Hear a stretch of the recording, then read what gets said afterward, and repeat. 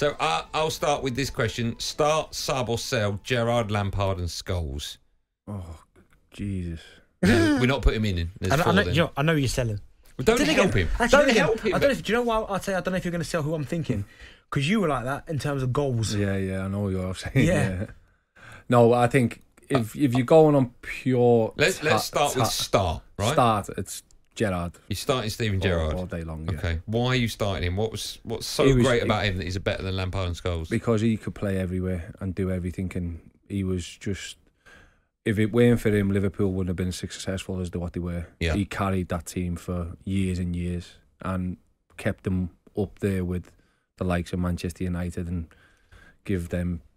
I mean, he was in terms of ridiculous. In terms of how good he was, right? In terms of how good he was, which we know he's like 9.5 out of 10, right? And also the team he was in, you mentioned it, he carried them. Yeah. Is he there, with all that and more in mind, is he their greatest ever captain? Yeah. I think he has to be, I think he's the best player. I mean... No, he doesn't get close to Henderson. No, I know. But the only way I'm saying that, look at Henderson won as captain. Yeah, no.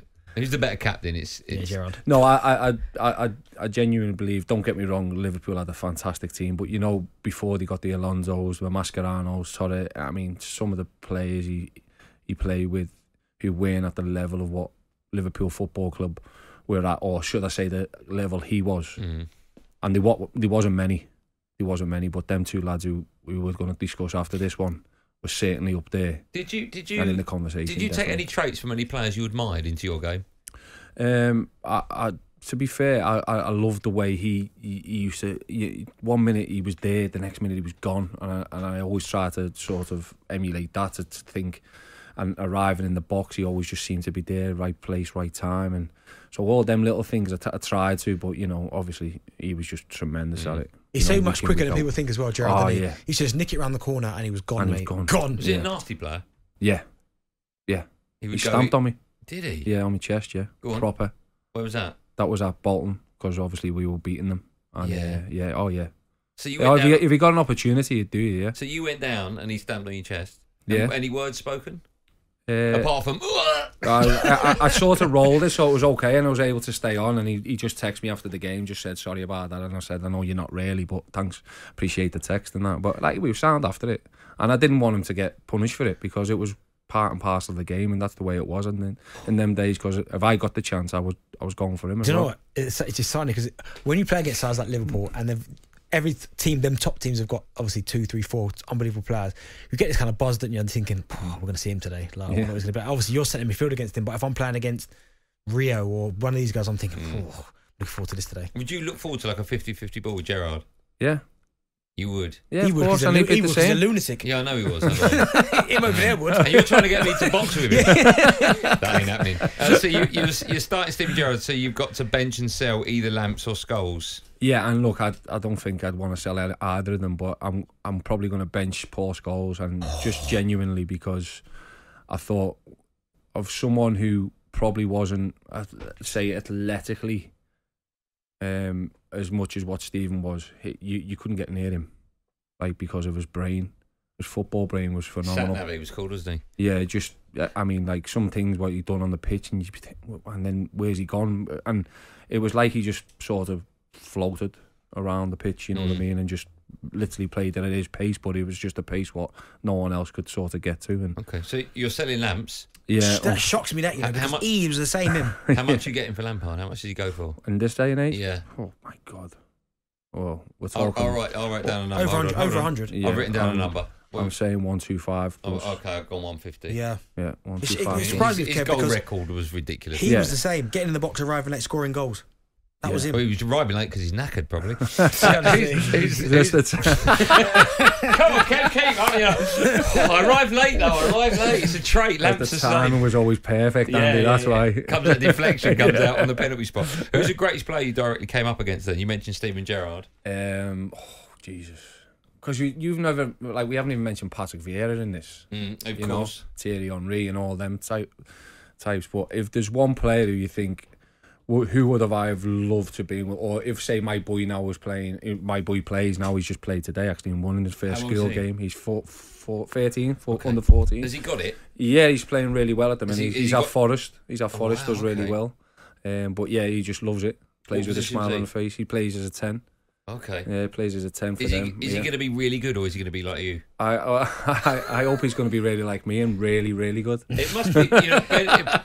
Ben is, it's tongue in cheek, right? But Ben is the same. Your boy's a striker. Yeah. So a striker with the name Ben on the back, and you've got a boy that's a 10 with the name Nolan on the back.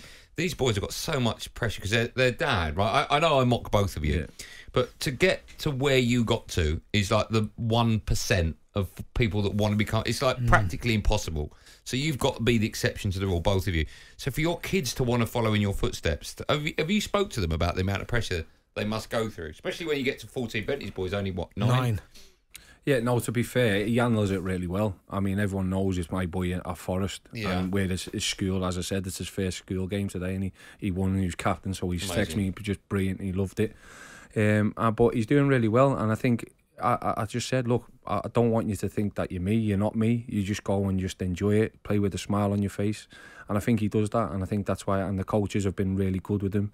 Forest is a fantastic club, and I love going there and watching him there.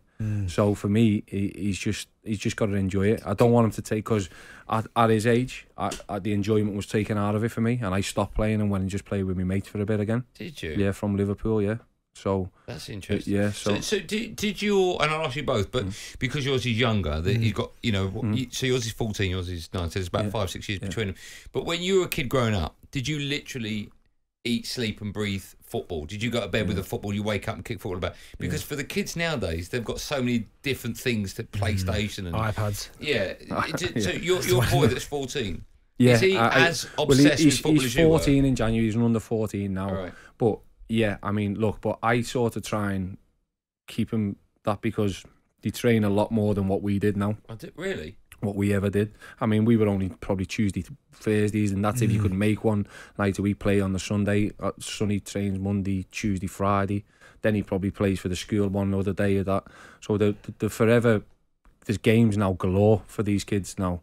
So I had time to just get him to relax, chill out, because he plays on his computer. But yeah, he's not relentless on it like a lot of kids. He did get to a point, and I had to sort of pull him off it.